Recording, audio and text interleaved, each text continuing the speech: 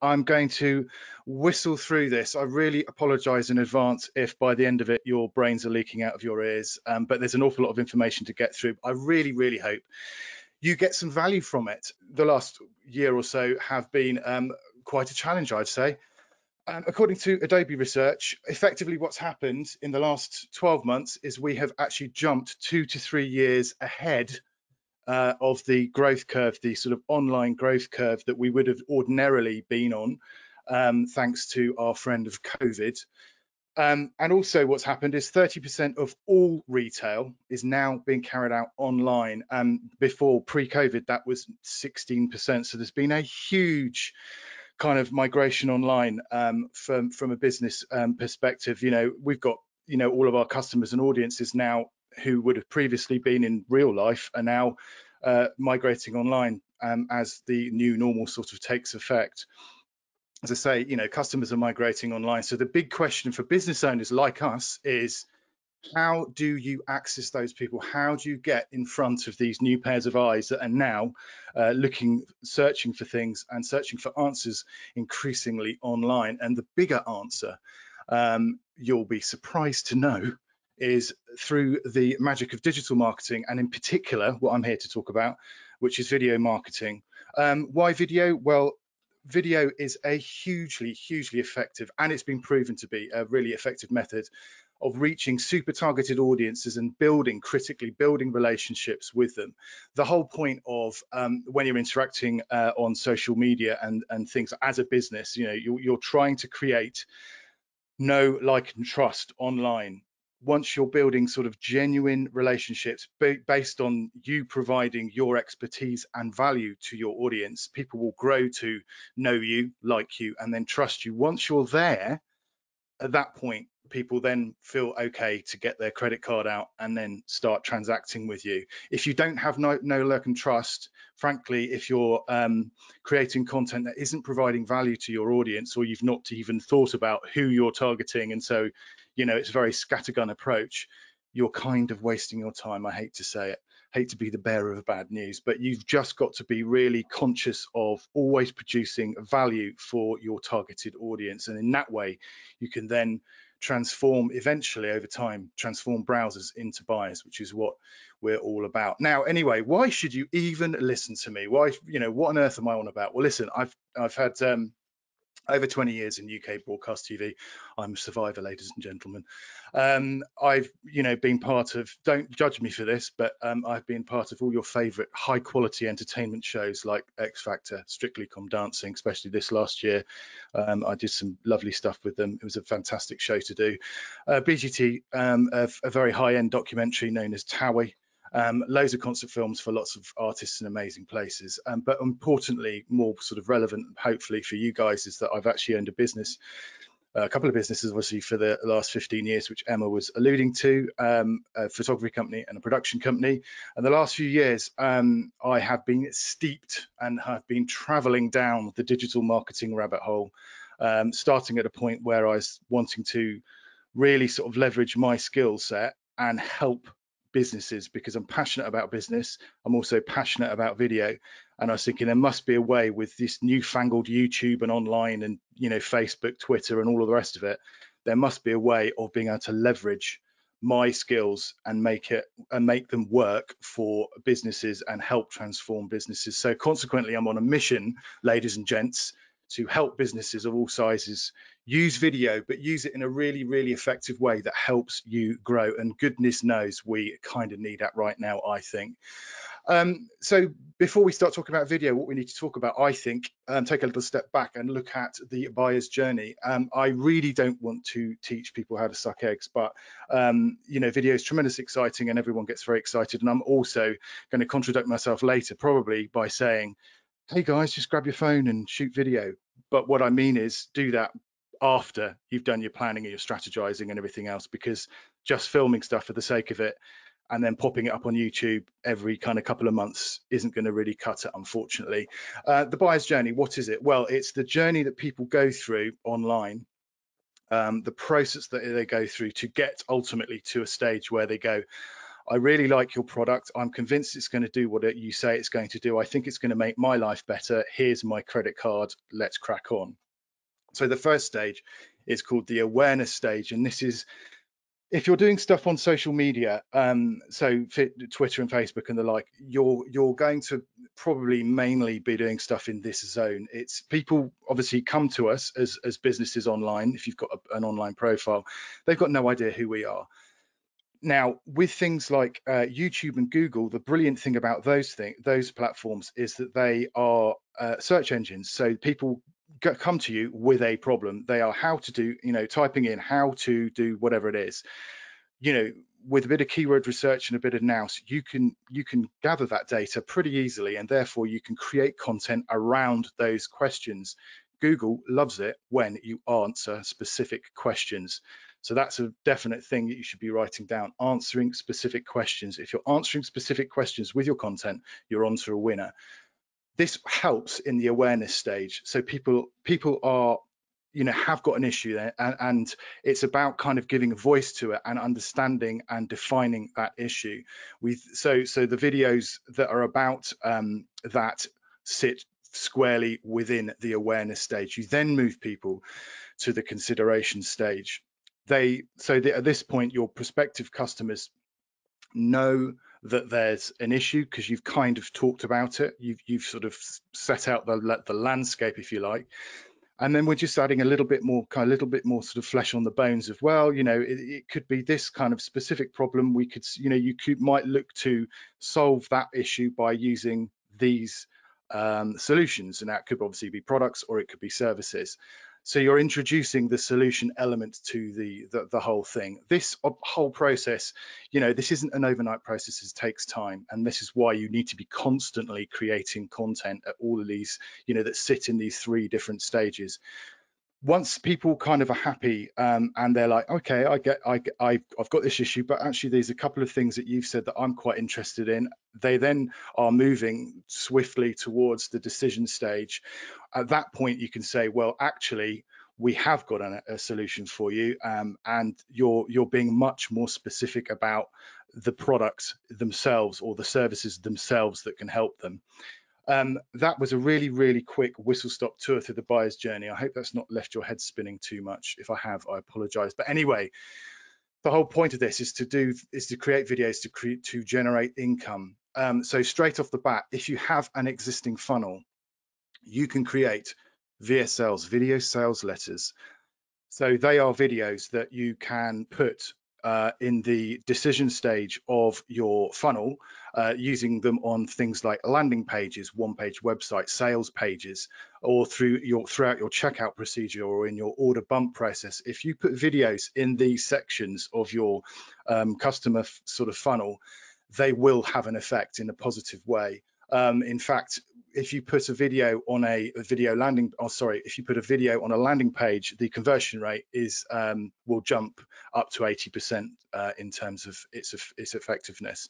Also, testimonial videos. If you use testimonial videos within a funnel, so at the top, so kind of as people are entering into the decision stage, testimonial videos are super powerful. They build a sense of rapport between your ex-customers or your current customers, let's call them that, with your sort of potential customers, because they can, your potential customers can see people and identify with them, and they're an independent voice. It's not just you saying, I'm great at doing what I do. These are independent people saying and telling their story about how they interacted with your product or service, and as a result, they're much better off as a result of it. So it's a brilliant way of establishing social proof, which we'll come on to in a second. The slightly more kind of creative way, perhaps, of dealing with testimonials are client before and after stories, which will be, rather than someone just sort of sat in front of a camera going, I thought Jeff was great at being a plumber. It's a bit more cinematics. We can come on to that later on. All of this content bolsters and improves your income generation potential if you have got a funnel that exists at the moment. You may have no idea what I just said, so in which case, let's crack on. How can videos generate income? Well, you can use them as ads. So Facebook ads, YouTube ads, Google search ads. You can create affiliate income via YouTube and blogs. Now that is a huge, well, the ads as videos as ads is a huge thing. Affiliate income also, that's another entire series. Haven't got time to go into that today, sorry everyone, but these are all ways in which video can generate income for you. What we're talking about today is content marketing. So i.e. the notion that you create video, you then reversion that video. This is a huge part of making video, or reducing the time and the effort it takes to create video. We're all busy people, we run businesses. So the point is, you create one video, you then strip out the audio, you create a podcast, you get that audio transcribed, you can then create a written blog from that, you create a long version, you film the long version in the first place, which you may use on YouTube or LinkedIn, and then you can cut down shorter versions for things like Facebook, Insta and Twitter and the like. The whole point is you want to be shooting one or two things and then just making loads and loads of resource out of them. You then repeat that for across your different topics and your audiences. And as I said before, it's critical that you're creating video content that is valuable and that people are interested in. And that speaks to the whole bit of researching before you press record. You also you've got to be creating and uploading on a consistent basis, and that is about finding a schedule that works for you. So don't commit to yourself that you're going to create sort of 2 or 3 videos a week and then do it for 2 weeks and then forget it. You need to be honest with yourself. Even if you do 1 video a week, that's better than nothing. And then obviously out of that 1 video, like we say, you reversion and you get all this other great content as well. How do you do that? Well, what do you need to start? So kit wise, for a basic vlogging setup, you need an investment of around about £1,000. That would be for a camera, for a ring light, a tripod, a mic and some edit software. But before you fall off your chairs, if you have fallen off your chairs, get back off your chairs, sit back up. You can start with your phone. That's right. A selfie stick, a tripod, a clip mic. Now this is critical if you're doing stuff on your phone, or even, well, whatever you're shooting it on. Sound is so critical. You can get away with slightly ropey visuals, which as a cameraman kills me every time I have to admit that, but you cannot get away with rubbish sound. So please invest in a decent microphone. They cost, you can get cheap ones off Amazon for about 20 quid. If you're seriously going to be creating video, do invest in a proper microphone. The Rode Lav Mic Plus is brilliant. You also then will need to edit it in some way or other. Phone editing software doesn't cost a load of money. The posh one is Adobe Rush, which is great. There's one for the iPhone, LumaFusion, which gets lots of rave reviews online. That's 30 quid.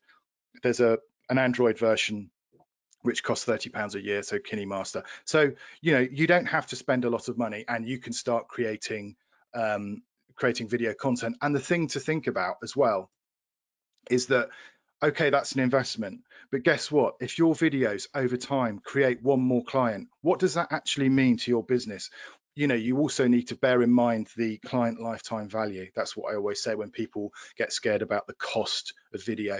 It shouldn't be a cost. Marketing shouldn't be a cost. It's an investment. If it is a cost to your business, if you're spending more on marketing than you are getting back in terms of leads, something somewhere is going very wrong, and I'd urge you to have a look at what that might be. So when it comes to if you're thinking or in a position to start commissioning production companies to create bespoke content for you, that's amazing, but try and avoid the temptation to think, oh, it's expensive, it's costing me £5,000. Yeah, but then we had an example with one of our clients. They invested sort of £6,500 with us. We created a suite of films that then enabled them to win a £300,000 contract. I was really pleased about that, because it really demonstrated the power of getting some great film done. Okay, 6.5K is a lot of money, I understand that, but they've then managed to scale their business with that one client they got in, which is absolutely fantastic, and that is why I do what I do. Right, so anyway, onwards. That was a bit of a tangent, sorry about that. What do you need? You also need, so you obviously need the kit, like we talked about. You also need the nous, don't you? You need the knowledge.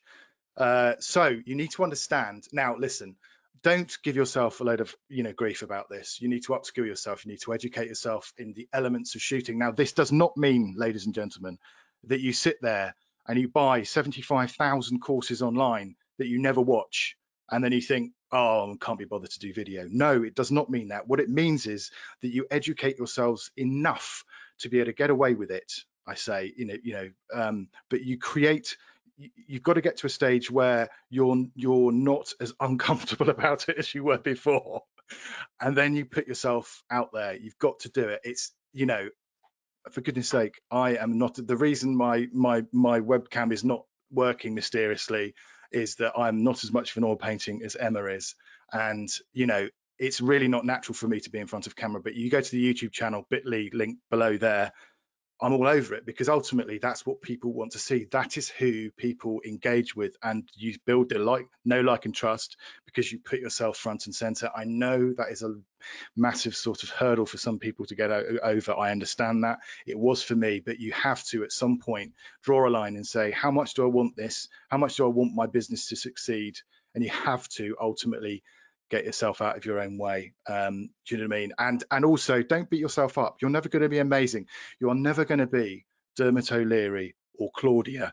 Yeah, you're not going to be them when you start out. They weren't, I've known Dermot for a long time. He wasn't brilliant when he started. He is now, obviously, but he's been doing it for ages. So when you've done it for ages, you'll be good at it as well. So don't beat yourself up. Anyway, that's, so give yourself knowledge, invest in yourself. Also, you're going to need time. This is the critical thing. More than cost, more than investment in money, you're going to need time.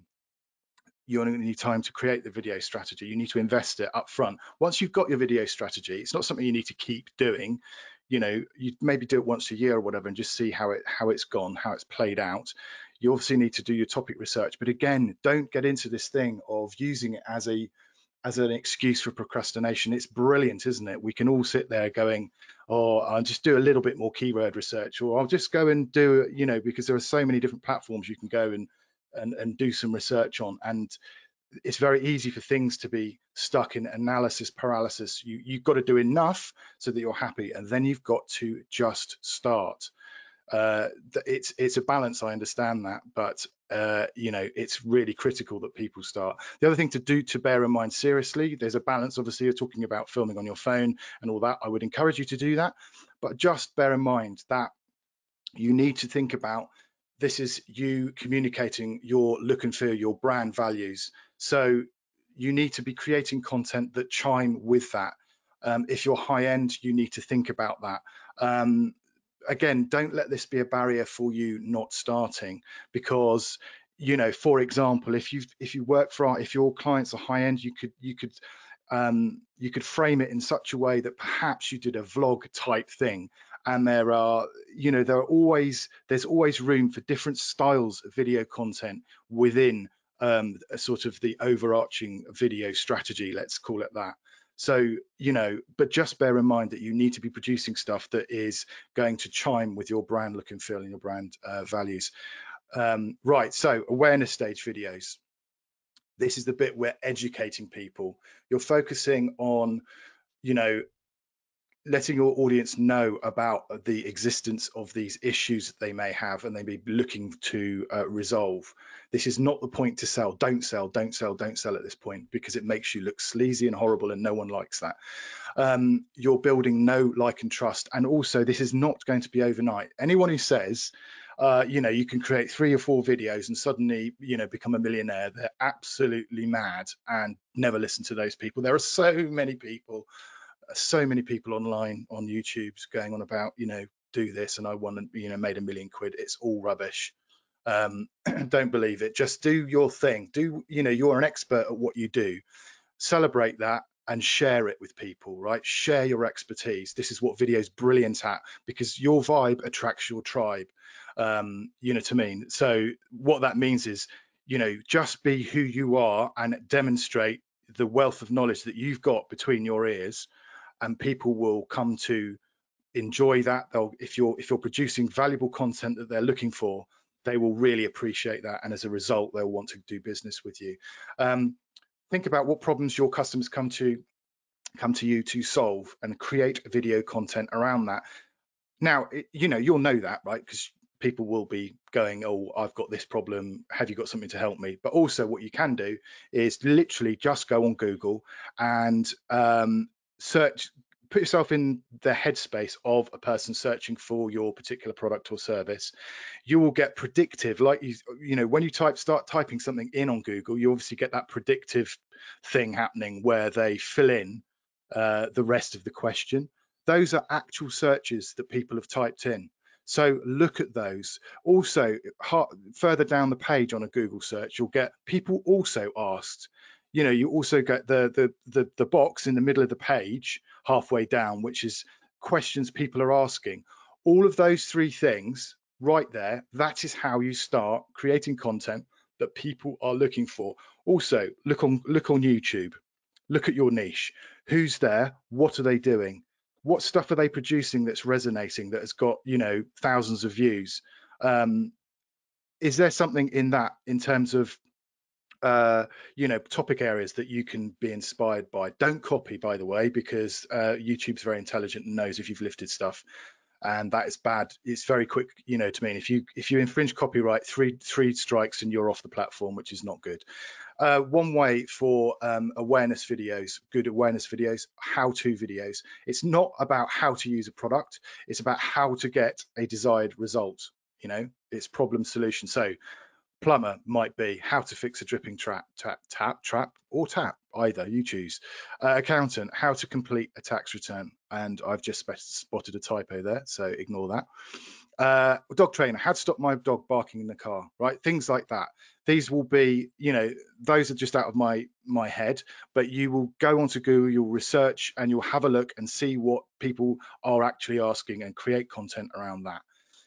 Consideration stage videos. This is the point which we're explaining. So the audience is researching solutions into their issues and pain points, and they're all creating content that speaks not just to what you do, and this is a massively critical thing.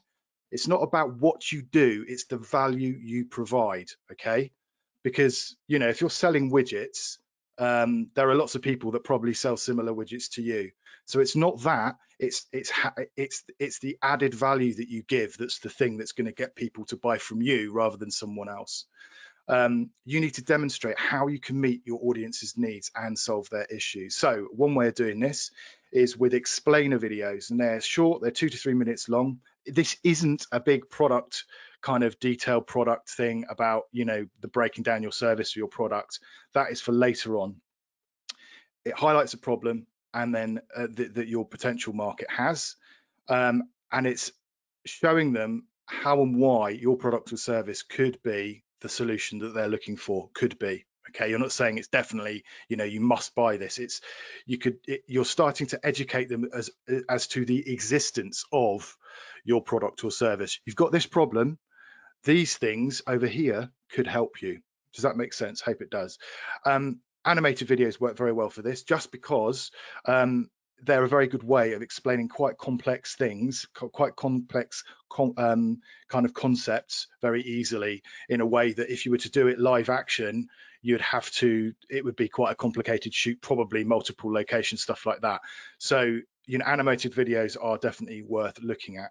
Again, take inspiration from what other people are doing in your space. Decision stage, you're showing things, you're showing people, demonstrating. So this is when you get into more detail about the features of your product. You're showing viewers what it will look like when they purchase from you. Testimonial videos, like we've talked about, definitely use those. Customer case studies. They are allowing your potential audience to build rapport with past clients that I talked about. They illustrate the results of having used your product or service, because it's all about your potential clients are in what's called a before state. And with the testimonial videos or the case studies, what you're doing is you're showing someone who used to be in the before state, and now, they use your product or service, they're in the after state. These customers testimonials can talk about how now their life is better in their new kind of after state, and the potential clients will be looking at them going, oh, I want to be them. I wonder what I need to do.